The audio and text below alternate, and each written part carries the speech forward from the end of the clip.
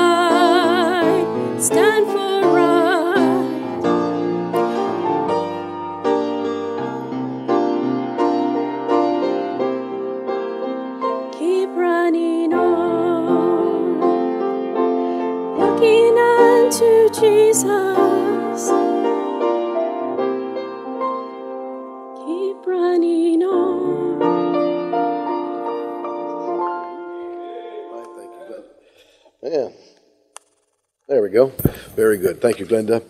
Chapter 19, book of Leviticus, and we're going to look at the survey tonight quickly of this book, give you really the theme of the book this evening, and it's very plain, very simple, very clear, and very relevant for us today.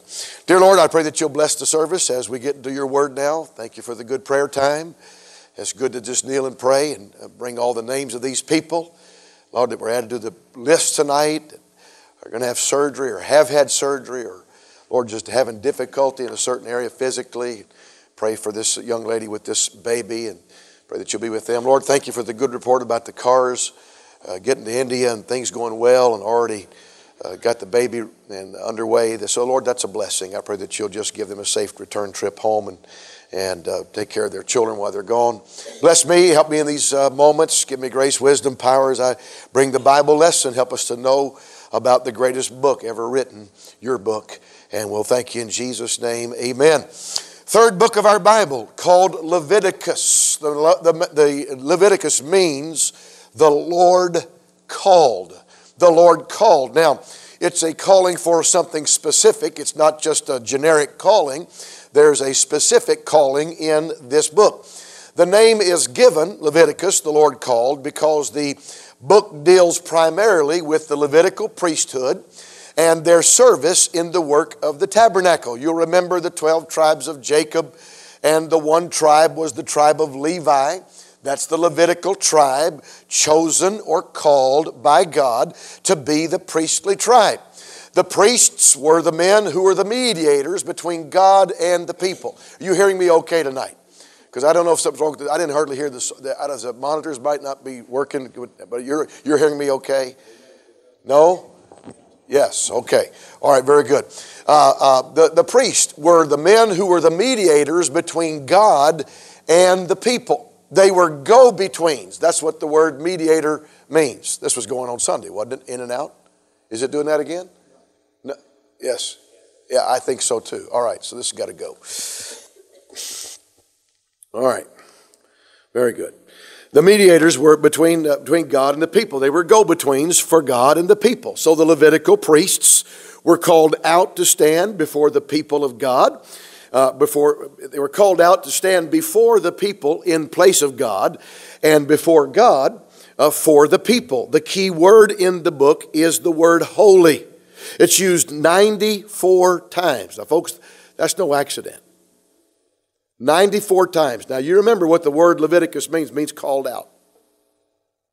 The Lord called. Okay? And it's a specific calling, and the word holy is used 94 times in 27 chapters. That means it's used a lot of times in every chapter. Okay?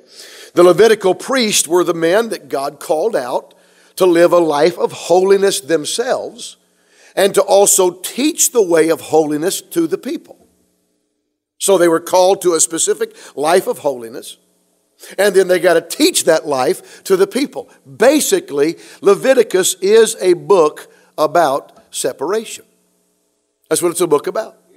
And that's what the Lord called these men to. These Levites. He called them to a life of separation, a life of holiness. And then they were supposed to live that life themselves, and it wasn't supposed to stop with them. They were supposed to teach that life to the children of Israel. The Lord called to a life of holiness, a life of separation. The laws that were given in this book were civil in nature. They were ceremonial in nature. They dealt with moral laws. There were laws about religious laws. There were sanitary laws. There were a lot of laws given in this chapter.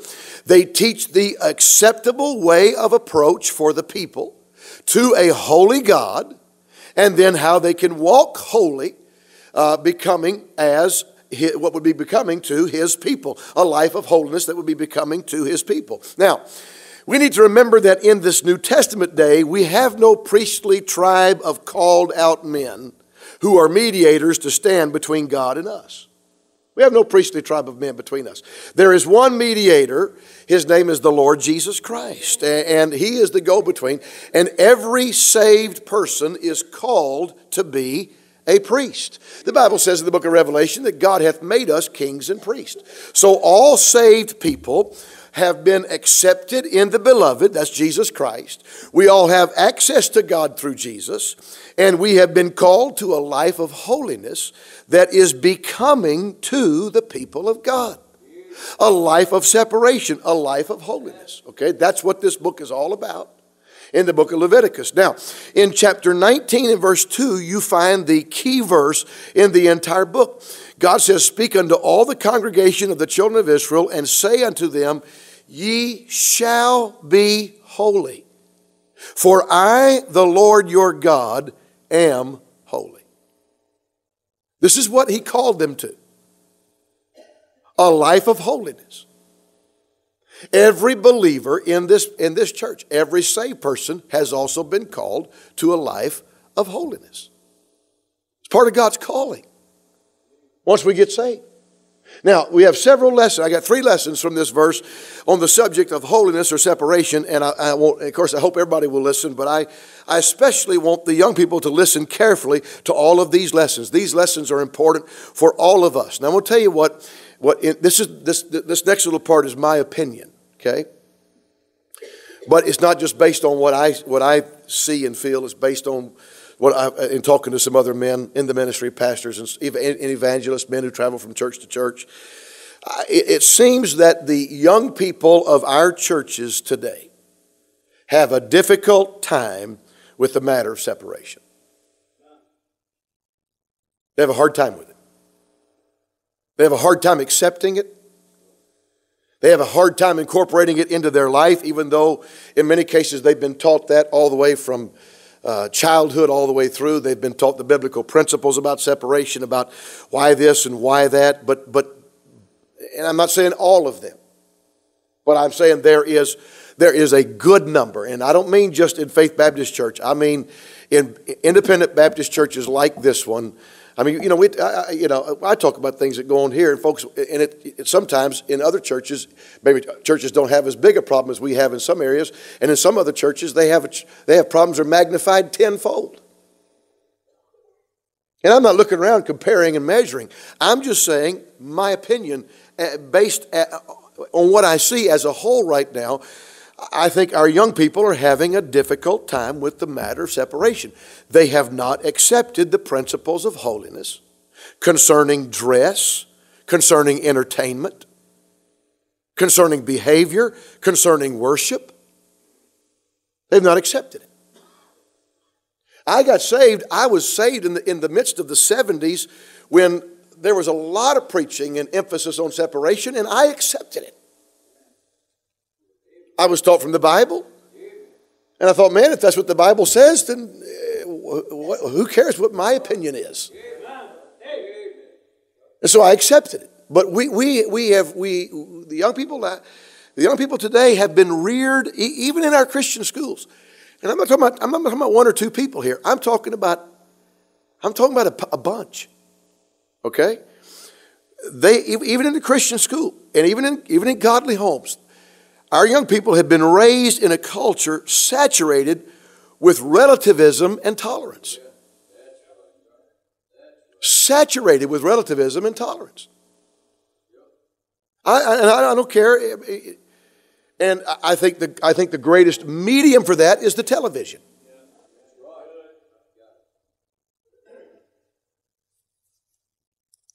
And then you got peers. But it's the culture's saturated with relativism and tolerance. Now, in the minds of many of our young people, and I can talk a little bit knowledgeably about this because I've spoken with many of them and with some of the other preachers who are facing the same thing. In many of the minds of our young people, there is no right and wrong. There's no line of demarcation. I don't mean just about dress and entertainment. I mean about marriage.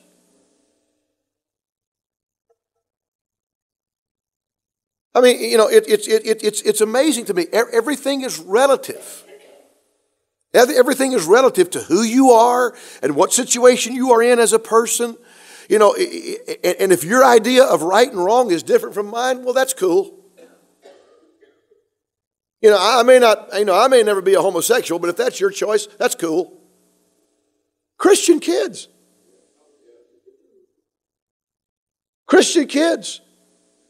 I'm not talking about public school kids getting reached by the buses. I'm talking about homeschool and church school kids. What's right for you is cool, and what's right for me is cool. It's relativism. It's tolerance. It's dangerous.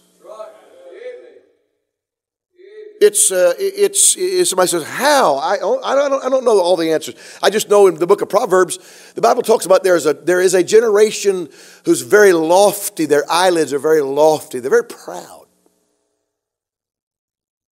Very proud. To me, the height of pride is to look something so plain as day as homosexuality in the Bible and say, you know what, yes, it's not right for me, but if it's what you choose, then that's okay for you. That's cool. That's pride. It's the height of pride. It's dangerous. It seems, my opinion, it seems to open the door to other problems more serious in nature. When you don't have specific boundaries, when you don't have specific parameters so that when you cross a line, you cross from right to wrong, then folks, that's dangerous. You don't know where the line is. We have an elementary school classroom that's very it's got some aggressive kids in it. And I love aggressiveness. I think it's great. And the teacher has done such a good job in that class, and the boys and girls, for the most part, they know where the lines are. And they're having a great school year. That's the kind of atmosphere that lines of demarcation create. To create there's a freedom, as long as I stay within these lines, that's great. And I know where the line is. But when the line is always moving, I don't know. I don't know what's right, what's wrong. And what may be right for you may be wrong for me, and what may be wrong for me may be right for you, and you're cool. And I hope you're listening to me tonight. That's a very dangerous thing. And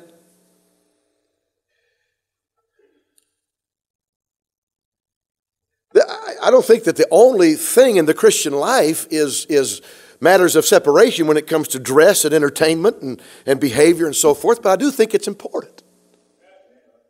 I think there's enough in the Bible that makes it important to us. Yeah, I had just 3 or 4 years ago, a woman, she was involved, had some responsibility, and she decided that she was going to wear pants, and some women decide that, and we have people in our church that wear pants. You can be a church member here if you wear pants as a woman. It's nothing to do with membership, but there are certain opportunities and responsibilities that we don't give to people, to ladies, unless they've adopted the Bible teaching that we believe the Bible teaches about pants on women. Okay? Now, so she decided, I'm not going to do that. So she was in the office, and she was trying to justify her decision by pointing out that I may do this, but so-and-so gossips, and I may do this, but so-and-so criticizes, and I do this. I may do this, but so-and-so is guilty of talebearing, and I can't stand when people, let's just deal with the problem right here, okay? You don't justify based on what everybody else is doing. And the justification was, they get to have their responsibilities, but they're a gossip, and you know what? I'm not for gossiping, and I'm not for criticism, and I'm not for talebearing.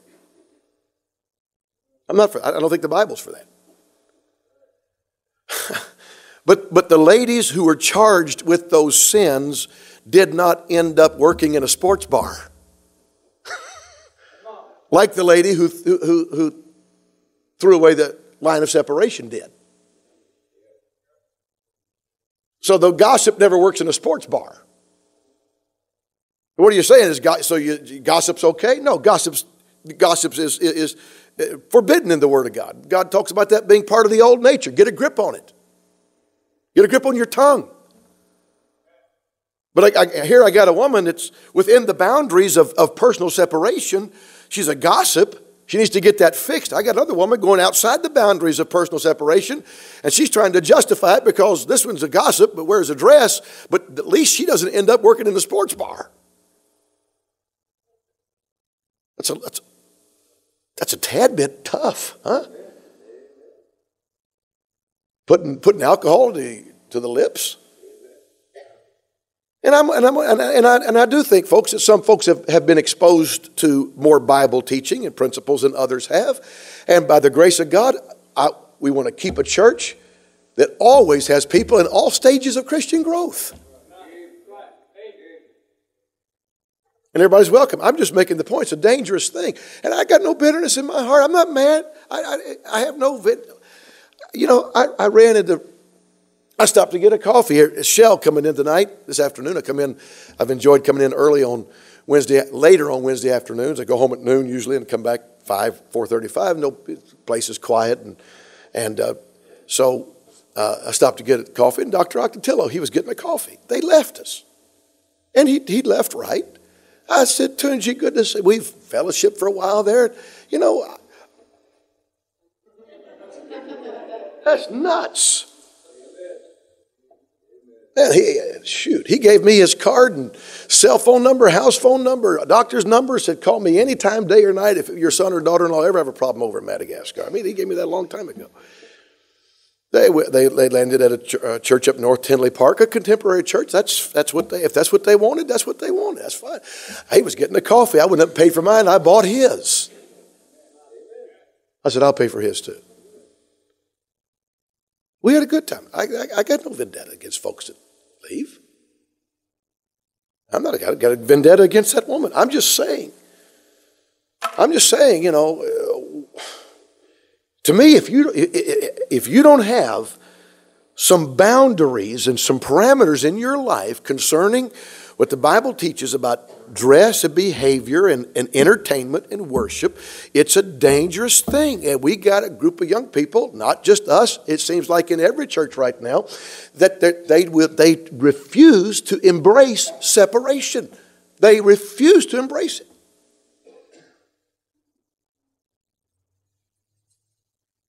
And it's dangerous. It's very dangerous. And it makes me sad. That's what it makes me. It makes me very sad. So there's something about the principles of separation that are very safe. Very safe. And young people, you need to understand that God may not have called you to preach or to marry an evangelist or be a missionary, but God has called you, if you're saved, you are called to a life of holiness.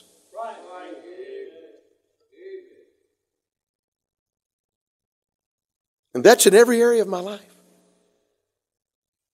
And that's what Leviticus is all about. So, well, this is the Old Testament, doesn't apply to us. Very definitely applies to us. We are made priests. This book was written to the priests. The priests were called to a life of holiness. Live it themselves and teach it to the people. Now, God didn't change all that when the New Testament came along. Okay?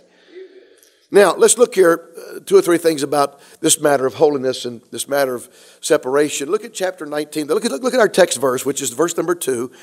The Lord spake unto Moses, saying, Speak unto all the congregation of the children of Israel, and say unto them, Ye shall be holy, for I, the Lord your God, am holy. Number 1, the nature of God is holiness. The nature of God. I, the Lord your God, am holy. Now, listen very carefully. I touched on this some months ago, but let me retouch on it again. God's holiness is intrinsic. Okay? It's a big word. Young people don't have to worry about what that word means. I'm going to tell you, it's very simple, really. This means God's holiness is real.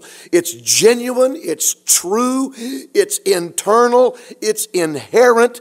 God is holy. That's what He is. You and I are not holy. God is holy, and if we live a holy life, it's only made possible because we get saved and we live under the control of the Holy Spirit who lives within us. Okay? Now, you got Isaiah chapter 6. Don't turn to it. You got Isaiah chapter 6. You got these 6-winged creatures, the seraphim, flying around the throne of God. Isaiah sees them in the year that King Uzziah dies, and they're flying around that throne, and they are saying, Holy, holy, holy. That's what Isaiah saw. Now you get to Revelation chapter 4 and verse number 8, and you got 6-winged creatures, same ones, seraphim, and they're flying around the throne of God, and they're saying, Holy, holy, holy. Now look, people, there's 850 years between the writings of Isaiah and the writings of John on the Isle of Patmos. 850 years. These creatures, I hate to use this, what would this be? I don't mean to be irreverent, but these creatures, these seraphim, have been hanging around God, if you will, for 850 years that we know of. Actually, they've been hanging around God for eons and eons. John on the Isle of Patmos, when he saw those 6-winged creatures, he said, they rest not day and night. They never sleep. So they never take a break. They never call a time out. So endlessly, for at least, we know 850 years, and we know beyond that, eons and eons of time as we know it, these seraphim have been hanging around God, and they continue to say the same thing all the time. Holy, holy, holy. It would take you 24 hours of hanging around me to say carnal, carnal, carnal. And I don't want to bust your bubble, but it probably wouldn't take me 24 hours of hanging around you. Am I right? We're all that way, are we not, huh? I mean, we might fool somebody for 6 or 8 hours and they got to go take a nap, And we live like the devil while they're gone, But these creatures never rest day or night. They never take a break. They've been flying around the throne room of God, around his throne, for eons and eons and eons and eons and eons and eons and eons and eons. They keep saying the same thing over and over again. Holy, holy, holy, holy, holy, holy. God is holy. That is his nature, intrinsic nature, real, genuine, true, internal. That's what our God is. Now, the Bible also teaches us something else. The Bible also teaches us that out of the abundance of the heart, the what speaks? The mouth speaks. No other book in our Bible, 66 books in our Bible, no other book in our Bible, out of the other 65, no other book contains more words that come directly from the mouth of God than Leviticus does. You say, I thought all our Bible came from the mouth of God. It does, but sometimes the words of God came through Peter. Sometimes the words of God came through Paul, through Elijah. Sometimes the words of God were words about history. Look at verse number 1. Look at it there. And the Lord spake unto Moses, saying. So God spoke directly to Moses. Watch this. 56 times in 27 chapters, it is stated that God spoke the words to Moses. God is the direct speaker throughout most of the book. Now, if the mouth speaks from the abundance of the heart, what does God's mouth speak about in the book of Leviticus? Holiness. And the reason his mouth speaks about holiness is because that's what God is. Are you with me tonight, church? He is holy. Nobody talks, walks, breathes, eats, sleeps Cubs baseball like Ernie Banks. Maybe Sharon Thomason's a close second, but Ernie Banks. Okay. Ernie Banks. I mean, the guy, hey, it's a happy day, let's play, whatever he says. Just play two. In fact, what do they call him? They call him what? Mr. Cub. Got a statue out there and everything. It's in his heart, so it comes out of his mouth. It's in his heart. I love to listen to the broadcast, and I guess a close second to him would be Ron Santo on the broadcast. Man, that guy, he doesn't just analyze the play, he emotionalizes the play. Oh, yes! And I'm just, it's great just to listen to the radio broadcast and listen to him. It's in them, so it's what comes out of their mouth. And God speaks directly. I mean, Leviticus contains more verses that God said to Moses, write this down, speak this to the people, write this down. There are more references to God speaking directly in Leviticus than there is any other book, and Leviticus is the book about holiness. I'm just trying to say tonight, the nature of God is holiness. He said, I, the Lord your God, am holy. That's his nature. Amen. Now, number 2. God has called us to be like him. God has called us to be like him. So God has called us to a life of holiness. Look what he said in verse number 2. Ye shall be holy.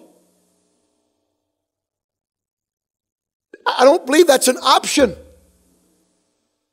I don't believe he said, pray about this, Christian. Ye shall be holy. Look, we are the people of God. Do you know people of the desert take on certain characteristics that are specific to the desert? People of the jungle take on certain characteristics that are specific to the jungle. Ben and Ashley, Ben was talking, people on islands. that were born and reared and never leave the island, they take on certain characteristics that are specific to the island. They're having a time. I actually killed a 2-inch cockroach the other day. 2 inches. 2 inches. Now, we've had a couple, 3 mice get in the house. And I'm living with all females now. And it's bedlam. It's bedlam when a mouse is in the house. Bedlam. I hunted Monday with Brother Woodward over there, and I called after the morning hunt to see how Joyce was doing. And we have a mouse. And he's in the closet. And I put the what do you call that thing? Sheet, the rug there, so he couldn't get out the door. And she'd go by every now and again, knock on the door. I know you're in there.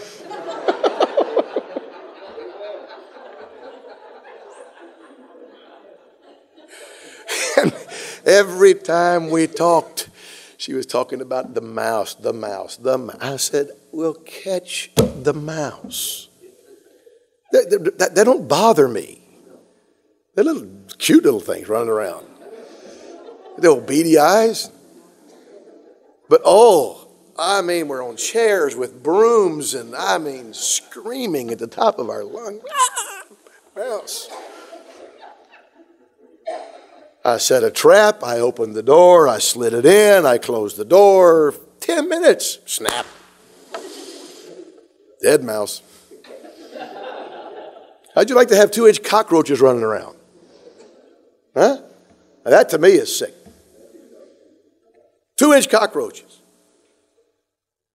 And in talking to him, it's very clear that people who live on the island, they're island people, there's certain characteristics that are specific to the island. Greeks take on characteristics that are specific to Greece. Germans take on characteristics that are specific to Germany. Italians take on characteristics that are specific to Italy. We become the people of our homeland. We become the people of our people. Go overseas, and it won't take the people that long to identify you as an American. Because we are people of America. But Christian friend, we are more than just the people of America. We are the people of God. Stop and let that sink in. We are the people of God. God is holy. And if we take on the characteristics of God, then we will take on holiness. It only stands to reason if we are the people of the Holy One, then we will take on holiness. Now, God brought Israel out of Egypt. We talked about that last week in the book of Exodus. He immediately gave them a place to worship Him called the tabernacle. Then God gave Israel instructions on the kind of sacrifices they were to make in worshiping Him. Now don't miss this. There was a right way to worship and there was a wrong way to worship. And this is again where we are with this younger generation. Hey, if that's how you want to, if that's where you like to go to church, that's cool.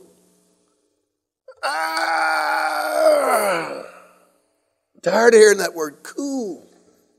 It means not so hot. Oh, I just want to. No, there are right ways to worship and there are wrong ways to worship. And God laid all that out. And then He gave Israel instructions on how they were to walk or live before Him. By the way, right worship usually results in a right walk.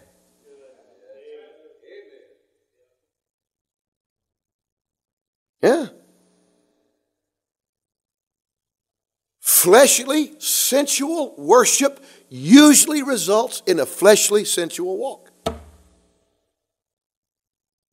And right worship usually results in a right walk. Now listen, folks. It took one chapter for God to bring Israel out of Egypt. Exodus chapter 12. It took 27 chapters for God to get Egypt out of Israel.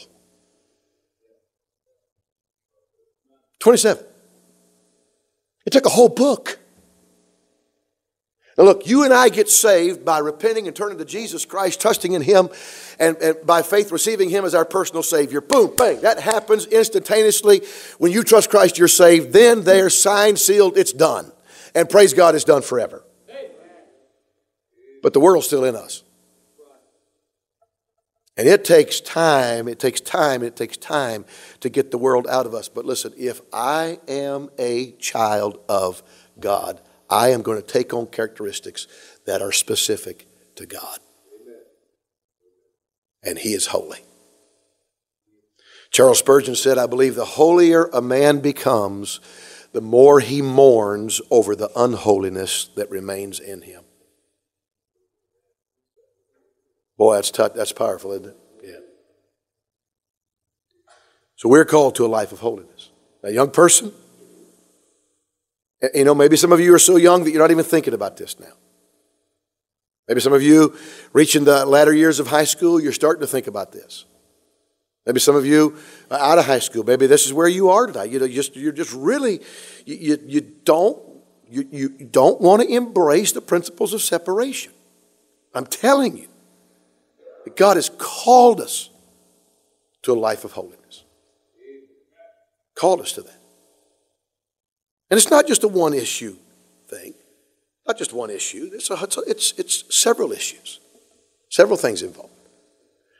Now, number 3, let me say this tonight. God has the right to call us to holiness. He has the right to call us to holiness. Chapter 20, next chapter over, verse number 7, He has the right to call us to holiness. Leviticus chapter 20 and verse number 7. Look with me here. Sanctify yourselves, therefore, and be ye holy, for I am the Lord your God. Now, do you see what God said here? God said, be holy. I am the Lord your God. In other words, God said, look, I am the Lord your God, and because I am, I have the right to command you to live by this standard of holiness. I'm your God. It's my right. It's my prerogative. Now, you follow this progression with me. Thought about this last week after I got done with the book of Exodus, started thinking about Leviticus. Follow this progression with me. Genesis, you got the creation of man and his fall into sin. Exodus, the redemption of fallen man. Redemption. Then you come to Leviticus.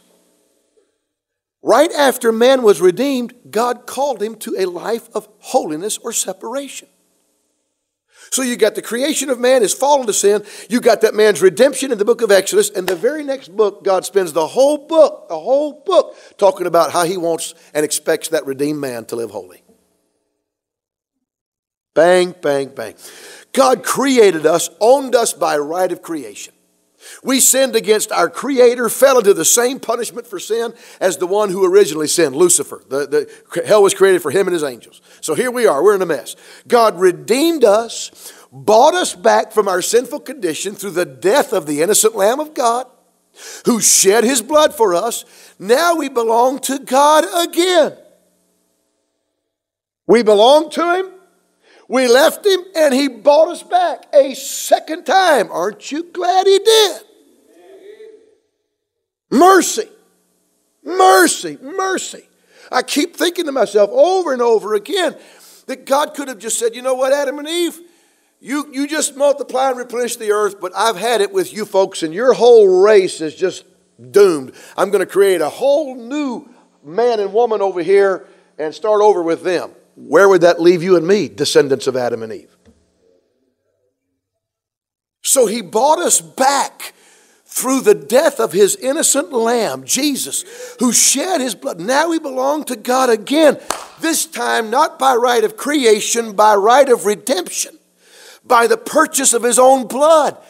And He says to those of us whom He has purchased, you live a life of holiness and separation unto me. And folks, it really does not matter if we agree with the standards of holiness or separation or not. It's not our prerogative. It's His. You see that? He owns us. and is well within his rights to demand of us a holy walk. Holiness is not a choice, it is a command. It is not an option, it's a calling. A calling. Young people and adults even, if you have not embraced this matter of the principles of separation, to me it's very dangerous. Hey, I mentioned on Sunday in the message Sunday morning about a person that came to a point. You remember Brother Caleb? It was Brother Caleb and I were talking about it. The person came to a point where to move ahead in the will of God, they had to make a choice. And I said, Brother Caleb, this is the choice they need to make if they want that responsibility. And Brother Caleb explained it to the person. And the person maybe didn't understand it, but the person said, you know what? That's fine. I can handle that. Not a problem. And I said on Sunday, we sat the other day, we marveled at the touch of God on that person's life. And it's somebody you probably never would guess. I mean, on the family and on their service and just their spiritual growth. You can just see it, the countenance. And the issue was a matter of separation.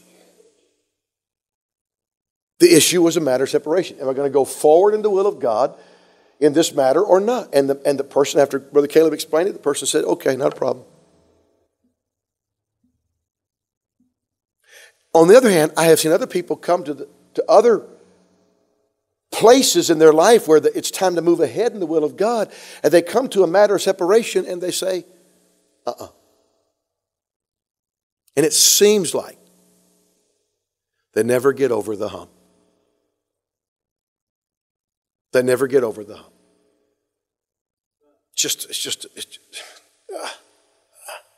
I come to church and,